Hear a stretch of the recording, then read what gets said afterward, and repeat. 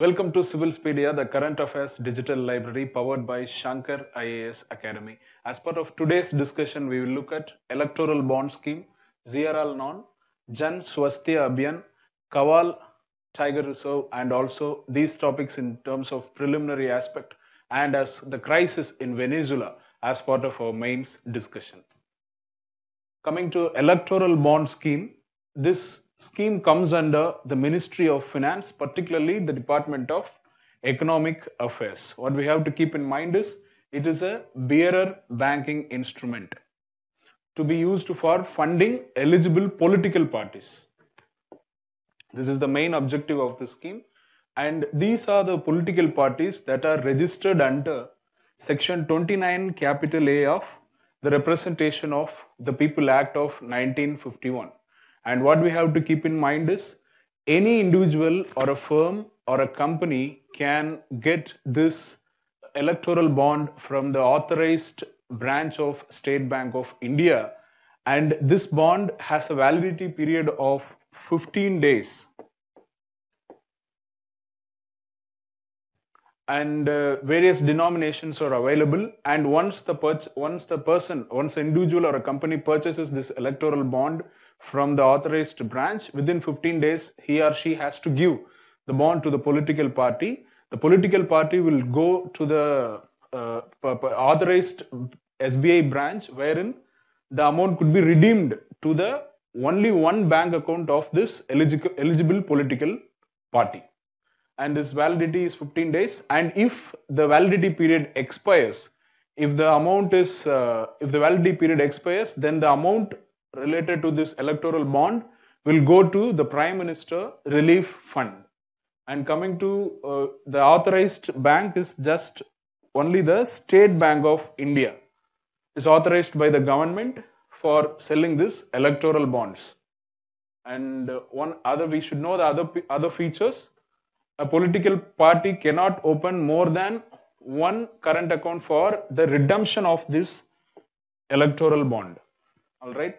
And these bonds shall not be eligible for trading, or in other words, these bonds are non-tradable, and one cannot list these bonds in stock exchange, and one cannot raise loans against the security of these bonds, and no interest is payable on these electoral bonds. These are all various features of these electoral bonds. Some of the objectives is that to remove the black money that are being funded to political parties. This scheme came into picture. This scheme was bought in the year 2018, announced by the budget of 2017-18. And there are several experts who say that this fund, though it was stated that it initiates transparency, but actually this bond will not have any name on it. Therefore, one cannot say who actually funded the political party. And this bond is supposed to be, eliminating this black money funding into the political party. However, the recent news states that more than 95% of the funds which are initiated through this electoral bond went to only one political party in our country, and there were several criticisms related to this electoral bond scheme of 2018. These things we have to keep in mind. And next we'll look into this fungal toxin, Zearalenone. And first, it is a food contaminant, and it is also called as mycotoxin because this toxin is from fungi, and therefore it is called as mycotoxin. And it is a non-steroidal estrogenic mycotoxin produced by several species of Fusarium fungi. This one has to keep in mind. And the primary producer of this Zearalenone mycotoxin is Fusarium graminarium, or it is also popularly called as Gibberella zeae.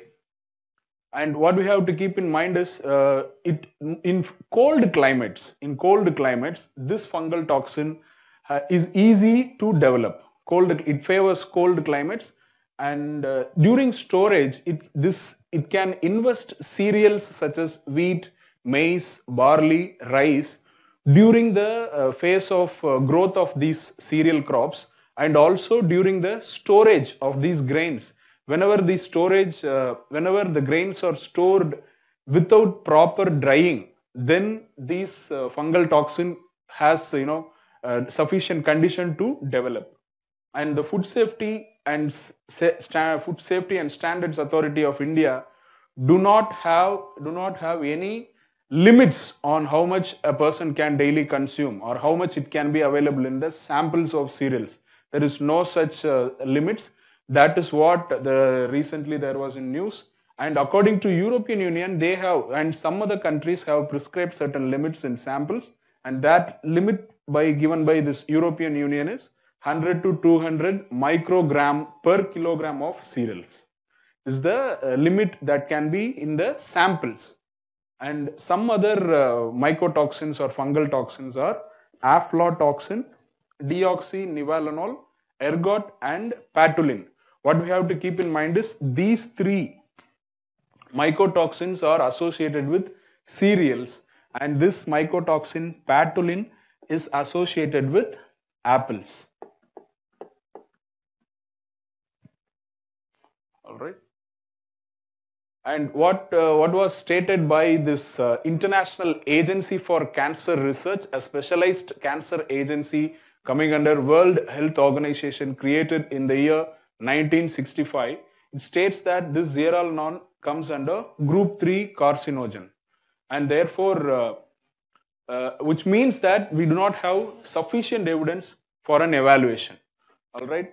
And so there are several researchers which state that this mycotoxin or this fungal toxin, when we intake more than a particular limit in our daily consumption or in other samples, it can lead to, it has every propensity to lead to either breast cancer in women or endocrine disturbances. This will be dealing with secreting hormoning function of various organs in our body, and therefore it has every possibility to link to breast cancer and also to endocrine disorders or disturbances. However, there are some researchers which also say that it do not have much association with the endocrine disturbances as well. And what we have to keep in mind is this aflatoxin was serious because in the year 1974, in states of Rajasthan and Gujarat, there was a hepatitis outbreak. When the scientists studied about this outbreak, it was linked to this aflatoxin fungal toxin in the cereals. And more than 400 people were infected by this hepatitis, and around more than 100 people passed away. More than 100 people passed away during this outbreak, and the daily consumption limit is 0.25 microgram per kilogram. It is not given by our Food Safety and Standards Authority of India.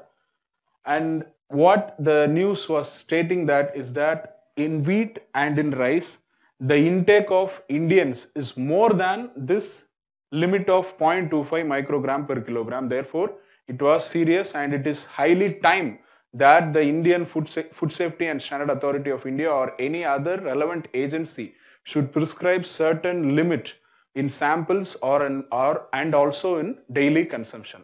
This is what was related to this zearalenone. And next we shall discuss about this Jan Swasthya Abhiyan. In the year 2000, in Dhaka, first Global People's Health Assembly was held. And there were several networks in India that worked to organize this People's Health Assembly in Dhaka. And these networks, some around 18 networks, they came together in the year 2001, and they formed this Jan Swasthya Abhiyan in the year 2001. And it was recently in news because this Jan Swasthya Abhiyan was asking the government to implement this Charter of Patients' Rights prepared by National Human Rights Commission. It was stating that in August 2018, the Ministry of Health and Family Welfare actually announced that it will implement this Charter of Patient Rights, but it invited comments from the public, and it gave time till 30th September 2018. However, since 30th September 2018, there was no announcement whatsoever from the Ministry of Health and Family Welfare related to when the implementation will actually start for this Charter of Patient Rights. As of now, it was not in implementation. It is with the Ministry of Health and Family Welfare. And according to this Jan Swasthya Abhiyan, comprehensive healthcare includes not just the term health but also food security, sustainable livelihood options by securing employment opportunities, and access to housing, drinking water, sanitation, and appropriate medical care for all. All these components include comprehensive healthcare according to Jan Swasthya Abhiyan. And coming to the network partners of this national network or this national platform, it does include not just the NGOs or the networks that are working in the area of health, but also it includes NGOs from feminist organizations and those working in people science organizations, service delivery networks, and other trade unions as well. All right, therefore, all the agencies that are associated or that are part of the member in this Jan Swasthya Abhiyan or this national platform are not just from the area of health, but also from trade unions, but also from the science organizations, service delivery platforms, etc. Coming to the objectives of the Jan Swasthya Abhiyan, which it aims to work for, is to draw enough public attention to the adverse impact on the health, particularly for the marginalized population because of the policies related to this unfair globalization on the health of Indian people, and then to establish this right to health and healthcare as a basic human right. And it also works to confront the commercialization of healthcare. Actually, it was stating that because of non-implementation of the Charter of Patient Rights, the various the private health sector was not regulated properly, and therefore here the objective is to confront this commercialization of healthcare while establishing basic minimum standards of and rational treatment guidelines for healthcare. And it also works to promote decentralization of healthcare, and finally to network all those who are interested in promoting health, particularly for all, not just including people who are oppressed, people who are marginalized, people who are excluded, like that. And with this, we come to the end of this discussion on Jan Swasthya Abhiyan. Next, we will discuss about Kawal Tiger Reserve. This place was notified as Tiger Reserve in the year 2012. At that point of time, this place was located in Andhra Pradesh. However, after June 2014, this place came under Telangana.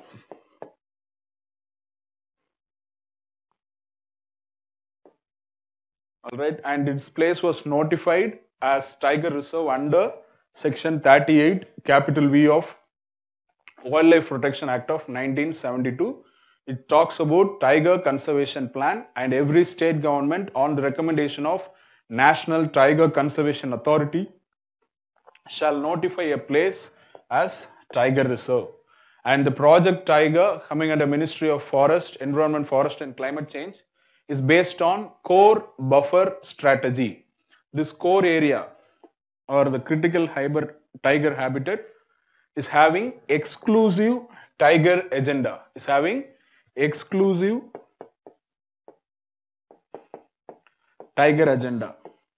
It has no people agenda there. However, this buffer area has inclusive people agenda along with conserving tiger. It includes for both forest and non-forest area. This buffer area includes both forest and non-forest area, and the area coming under buffer area is for multiple use. Rather, this critical tiger habitat or this core area is having exclusive tiger agenda, or it will be part of national park or wildlife sanctuary. If you look into this area, this 892 square kilometer is part of this Kawal wildlife sanctuary. All right, and this is about this Kawal Tiger Reserve. We look into the notification where it says the objective of declaring this Kawal Tiger Reserve is to protect, restore, manage, and maintain representative biodiversity of Deccan Plateau of Sahyadri mountain ranges, along with ecological processes and conservation of wild gene pool, with a focus on tiger and to accommodate the viable spillover population. This is important by restoring the corridor with Tadoba Andheri Tiger Reserve. This Tadoba Andheri Tiger Reserve is in the state of Maharashtra. All right, then to protect and manage the catchment of Godavari River. This is the objective of this declaration of Kawal Tiger Reserve, according to the notification published by the government of Andhra Pradesh when it declared or notified in the year 2012. This is about this Kawal Tiger Reserve. Next, we'll look into the main topic, the crisis in Venezuela. We recently, particularly on January 23rd in Venezuela, a leader by name Juan Guaido, right?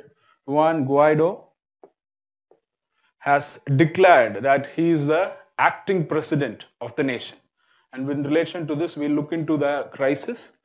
The Venezuela crisis at present is not just economic crisis, it is also a political crisis.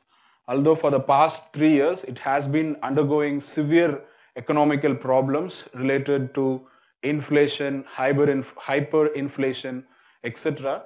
At present, it faces hyperinflation to the tune of around 1.3 million percentage is the inflation as of now. And every 19 days, the prices of various products, particularly essential products, double. And this is the situation, reality now, particularly since November 2018 till now. And there have been widespread power cuts and also shortages of food and medicine and basic essential items for survival. And these are the main things coming under this economic crisis. In the political crisis, particularly after the death of President Hugo Chavez, all right, in the year 2013, the new election conducted, Mr. Nicolas Maduro has become the president of the country of Venezuela. But what happened is, by the end of 2015, an election was conducted for the members of unicameral legislature, which is called as National Assembly. In this National Assembly, the coalition, opposition coalition, which is against this Nicolas Maduro, has won more than almost at least 2/3 of the seats of National Assembly, and which means the leader of the National Assembly will be one among the person from the opposition. And it was allegedly stated that Nicolas Maduro has also created in the year 2017 another institution by the name of National Constituent Assembly to replace or to exercise the powers of National Assembly. And the election was held, and it was alleged that the supporters of Nicolas Maduro or the government has won the elections and took the seats in this National Constituent Assembly so as to write the constitution, and which also had power to remove certain authorities who are not cooperating to the government. This is the allegation. And the Supreme Court also worked in favor, at that point of time, allegedly worked in favor of the president of the country, which ripped the powers of National Assembly, instead gave the powers to National Constituent Assembly created by the president in the year 2017. And by January 2019, the term of President Nicolas Maduro has ended, and based on the election held in May 2018, and Nicolas Maduro has taken the term as second presidential term since the month of January 2019, which was not to the likes of Mr. Juan Guaido and his supporters or the opposition in general, because they allegedly state that the May 2018 elections was not conducted in a fair manner because most of the opposition members were kept in jail and they were not allowed to participate, and the voter turnout was less than 50%, and most of the people were made to vote during this election for National Constituent Assembly and also for this presidential election. It was allegedly stated that the government has passed an order that if someone has to get the benefits of essential items or subsidies such as that, they have to come and vote, and therefore people have come and vote, but many do not participate, or many opposition parties boycotted the election. All right. At present, Juan Guaido has stated that he is the acting president, and whereas Nicolas Maduro claims that he has the support of military and the Supreme Court and the support of various international countries such as China and Russia, and he states he is the president of Venezuela. Whereas Juan Guaido says, according to certain provisions of the Constitution of Venezuela, the president of a national assembly can be an acting president of the country. And we'll now discuss about the India and Venezuela relations. We recently, in the year 2009, celebrated the 50th anniversary of the establishment of diplomatic relations between both countries. The year of establishment was 1959. And Venezuela was one of the largest oil supplier for India. For some years, it was the third largest crude oil supplier, and recently it was the fourth largest crude oil supplier after, all right, after Saudi Arabia, Iraq, and UAE, right?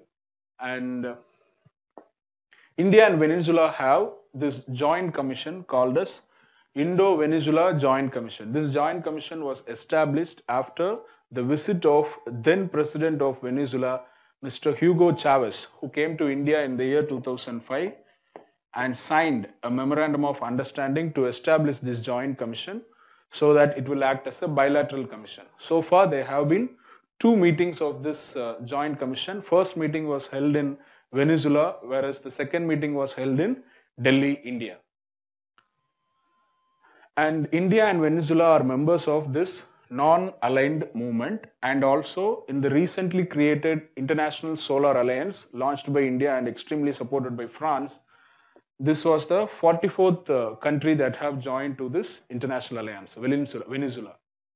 And Venezuela is interested in India's expertise in the areas such as health and pharmaceuticals, agriculture and agro-industry, IT and software, education, culture, particularly the white and green revolution, so that it can attain self-sufficiency in milk and agricultural products. And one most important thing of India's interest is that Indian companies such as ONGC Videsh Limited and IOCL, Indian Oil Corporation, and Oil India, these 3 companies are part of a joint venture related to this Carabobo 1 oil project, which is the 4th biggest onshore oil field in the world. All right, and it has potential. It has potentials of this 31 billion barrels of recoverable oil reserve. 31 billion barrels of recoverable oil reserve, owned and operated by this Petro Carabobo. This is the joint venture in which PDVSA, this is nothing but a state-owned oil company of Venezuela, and our companies are also having this part of this joint venture. It is one of the advanced. Actually, the Venezuela country has 3 projects in the name of Carabobo. Carabobo 1 and Carabobo 2 and Carabobo 3. All right, of which this one is relevant to our country. And India's, if you look into India's exports to Venezuela, Primarily, it will be consisting of pharmaceuticals, chemicals, and calcined petroleum coke, and textile and engineering products such as scooters, equipment, and machinery. However, if we look into the India's imports from Venezuela, more importantly crude oil, and then come iron pellets and electrical cables.